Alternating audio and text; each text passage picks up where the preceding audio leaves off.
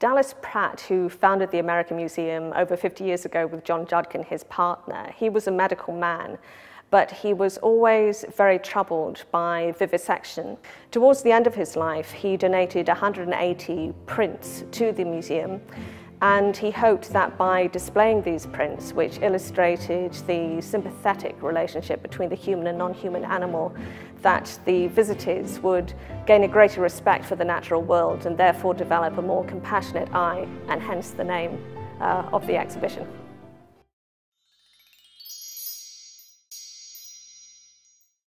The print collection actually features some of the great American artists of the 19th and 20th century. We have, for instance, James McNeill Whistler represented, Frank Church, the regionalists, the greatest of whom was Hart Benton.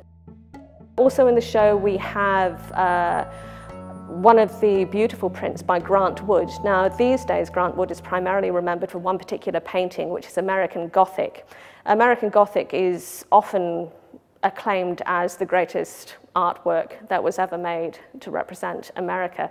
But the print that we have in the show by Grant Wood is very typical of his print style, which is very eerie and otherworldly. We have silhouettes of horses in a snowscape with their manes being whipped by the wind, and they are just encaged by lines of barbed wire in the snow.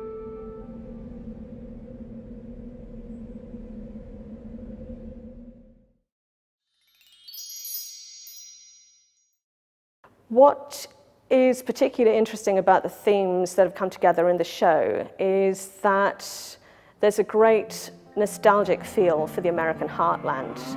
There are many scenes of small farmsteads, for instance, in the gloom of either the early evening or the sun coming up in the morning. And many of the farming people represented are obviously incredibly poor. These are people who are literally eking out a living on a very unproductive landscape. And of course, these prints were made during the Great Dust Bowl years, the Great Depression years, and you have all of that human tragedy as well as the animal tragedy behind it. Those images really do sear onto the imagination.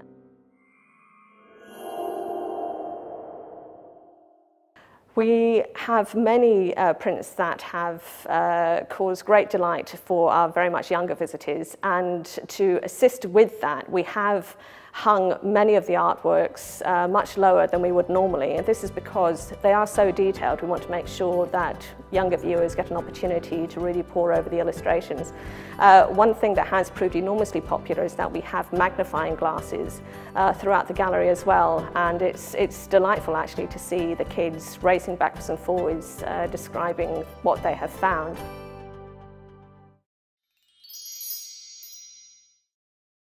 My favourite picture in the show is definitely the Nesbitt, the November evening, which was used as the poster image for the show. I just find it so evocative of a life that is very seldom lived now, and you just have this timeless image of a man on a horse in a battered, rimmed hat going off into the sunset, followed by his arthritic but very devoted dog. I think that's rather lovely.